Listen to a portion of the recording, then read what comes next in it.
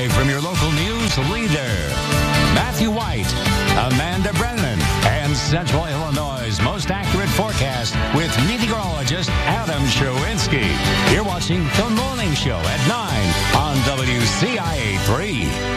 Well, we're back with another installment of Wise Guys. We've got Paul Kwiat from the University of Illinois here to indulge us in some science. So what are we talking about today? Yeah, cool stuff. So this is almost part 3. We've been talking about polarization and light. And just to remind you, so light is a wave. We can think of it as a wave. And there's a graphic that kind of shows this. It's got this fields that are oscillating and the electric and magnetic fields that are oscillating. And the direction of the oscillation of the electric field, we call that the polarization. And so the electric field is going up and down, and that'll move charges around. And if I go through a particular material called a polarizer, which is the next slide, and the light is polarized along the direction of the long molecules, then it can be absorbed, and otherwise it'll be transmitted. So that allows us to block one polarization and let the other one through. We saw last time that you can use that, for example, for 3D movies, yes. And also in polarizing sunglasses, we might have that. So if the material doesn't actually absorb the polarization, absorb the light, then it will go through, but it'll go through at a different speed. Okay. And that's, if it goes in at an angle, it will bend. That's called refraction.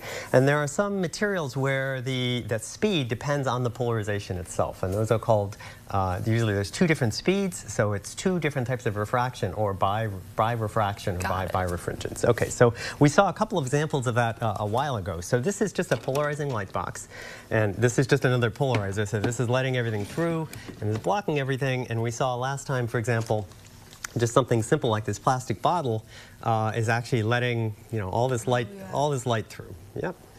And so this one had some color effects that were going on with it. Okay, so that was also kind of interesting. So what is actually causing this refraction, or this birefringence, I should say? So if we go to the next slide, it's that there's some sort of asymmetry in the material. So for example, it might be that it has a crystal structure that's not really symmetric, that's like rectangular. So things that are oscillating along where the crystals the atoms are more closely spaced, the polarization will be different than if it goes along the direction when it's further apart. Or if we have something like saran wrap or something like that where we can do a stretch. So I have some other demos of that. So here's just a normal piece of plastic which is stretched out. And when it's stretched out, a little hard to see, when it's stretched out, then the molecules are going to go in one direction. And so right now, the 2 different speeds are going to be associated with whether you're going this way or this way. So if I put this in just like this, it doesn't really do much. But if I now allow us to do something where we can see the difference between those, we can compare the difference. I see all these different color effects happening. I can do this with this other one, also another piece of plastic where we don't see too much, but then I see all these kind of colors when I'm looking at the different orientation. And we could also do this, for example, with a piece of saran wrap here. So I'm just normal saran wrap. I'm just going to pull on this, and when I do, it's going to change all of the directions and the spacing, and you can see all these colors appearing as I start to do that. Yeah. Okay, so another way that we can change the polarization is the next slide, is that if we have the molecules are actually different sizes, like in a liquid crystal, that's like what you would have in a digital watch or also in a display, then a light that's polarized along the long direction is going to go a little slower than light that's polarized perpendicular to it. And then the last one is if we can actually induce stress on a material.